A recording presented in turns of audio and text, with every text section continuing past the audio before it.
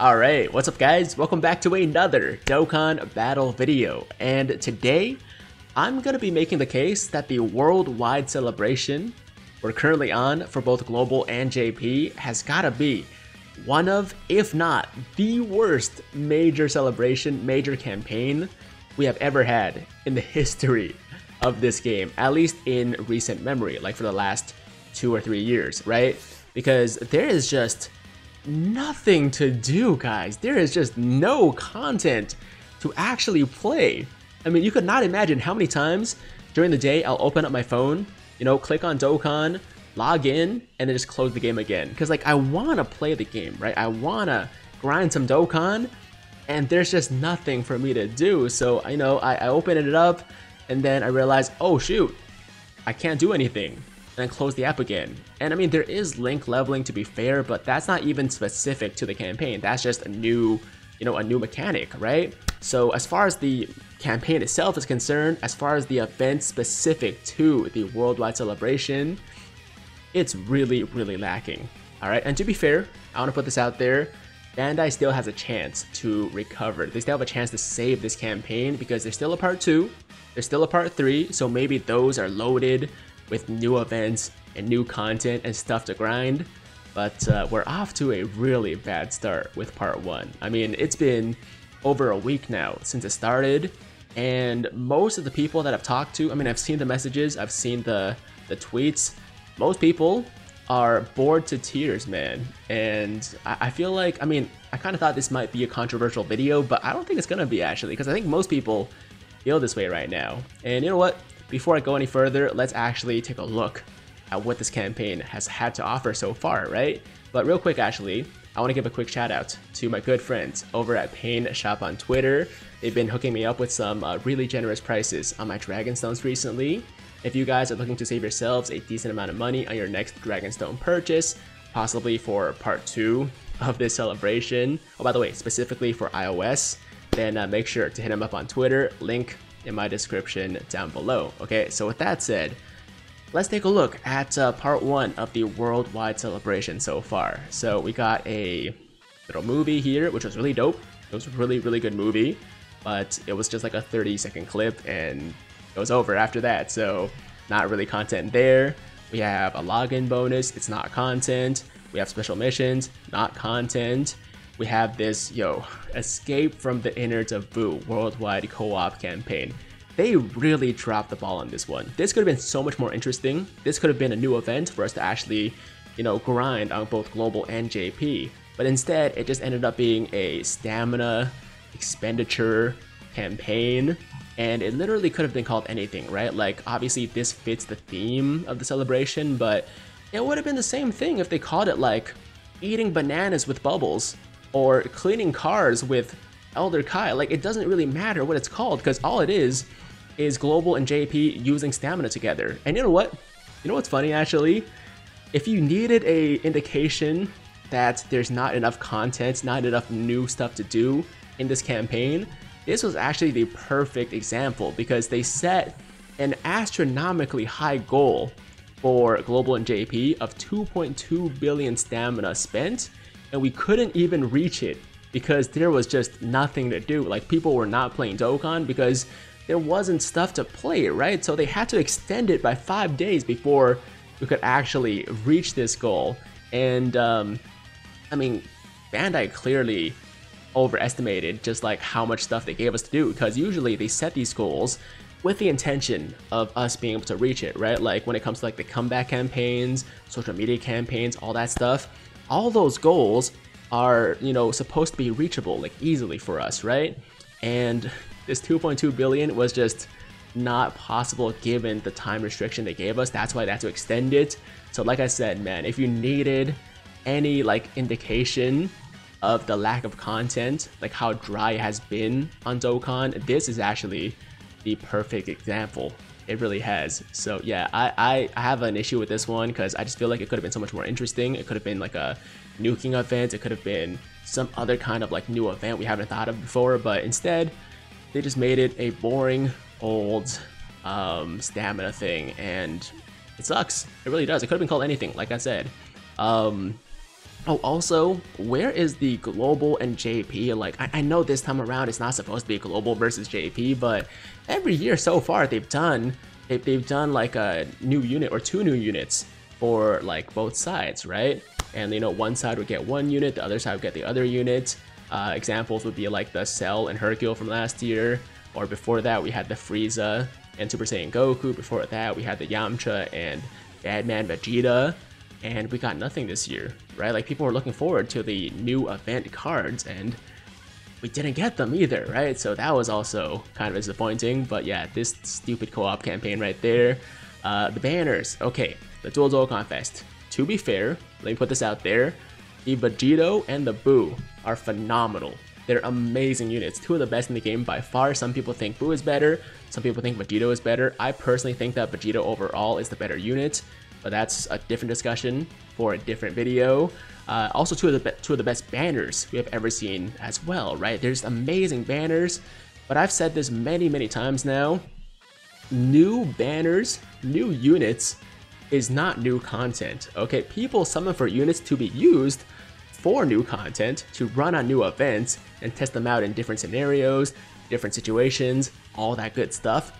But the actual units themselves and the actual banners cannot be considered new content. That's just my personal opinion. Okay, so as good as these guys are, as hype as they are, as much as I enjoy using them, I would have really enjoyed using them on some new events, you know what I mean? So yeah, there's the Dual Dokkan Fest, and then we had some Dokkan events, which, I mean, I guess is technically new content, but we always get new Dokkan events for new Dokkan Fest units, right? And what else do we have here? Okay, we got the Celebration banner, the Ticket banner, as well as the Stone banner. Obviously, don't be spending stones on this banner. Only use tickets. And once again, new banner is not content. What else do we have? Memorial Dragon Stones, okay. Red Dragon Stone, Purple Dragon Stone, Stone Sales. None of this is content. This is new content, actually. Okay, we got a new story event. 1 new story event.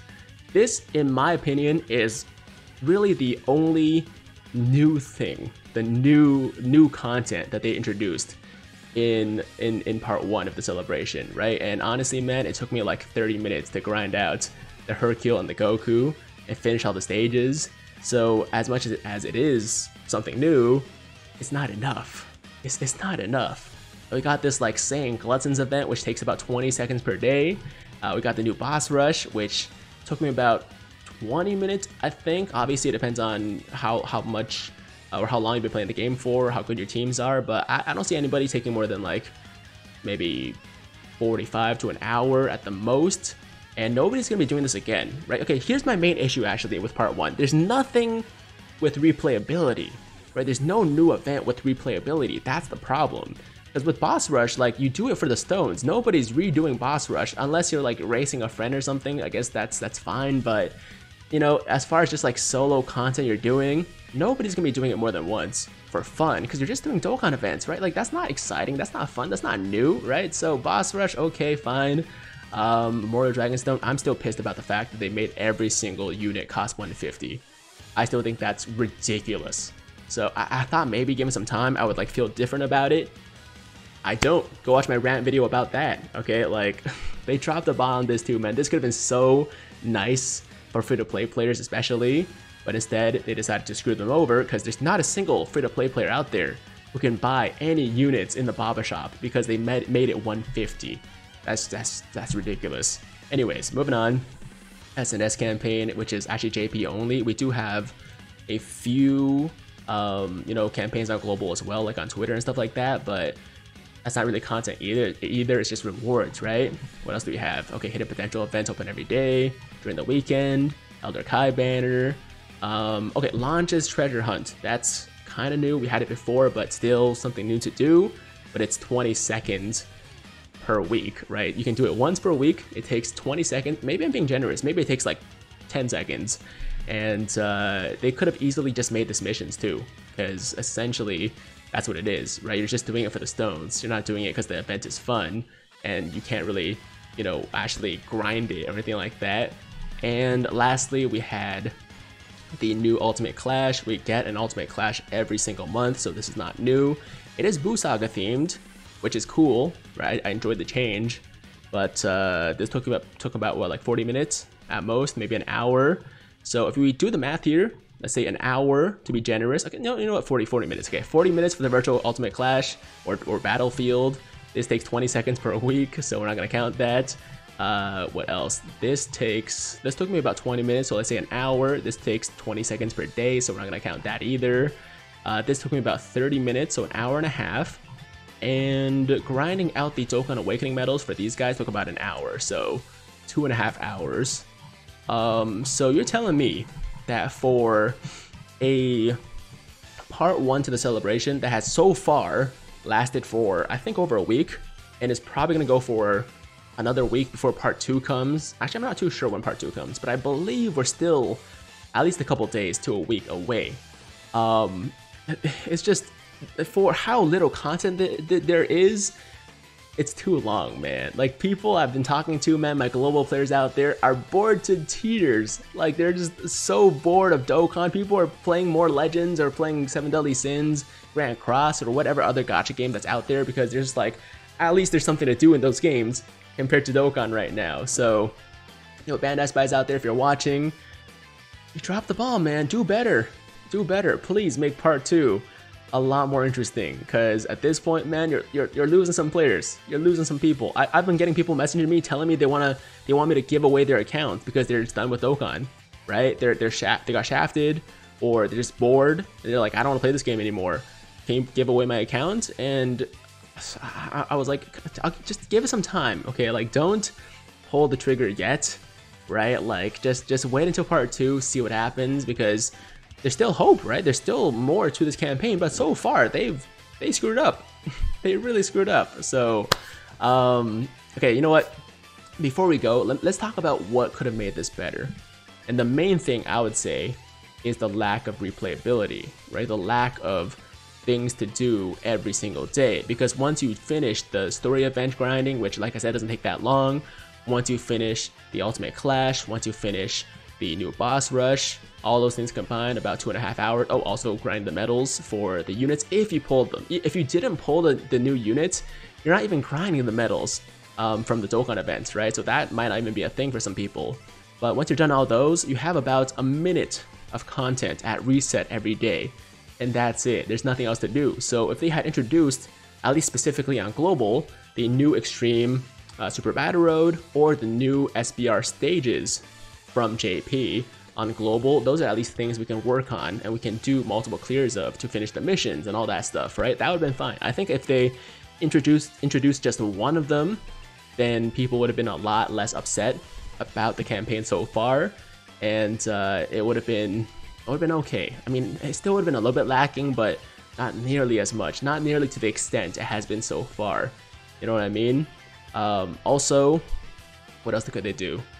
They could have given us a world tournament, right? I mean, a world tournament is only a couple days, I know, but it's still, you know, something to look forward to. Right now, we have nothing to look forward to. That's the problem, too. So, lack of replayability, nothing to look forward to, and it's just been bad. What can I say? It's just been bad.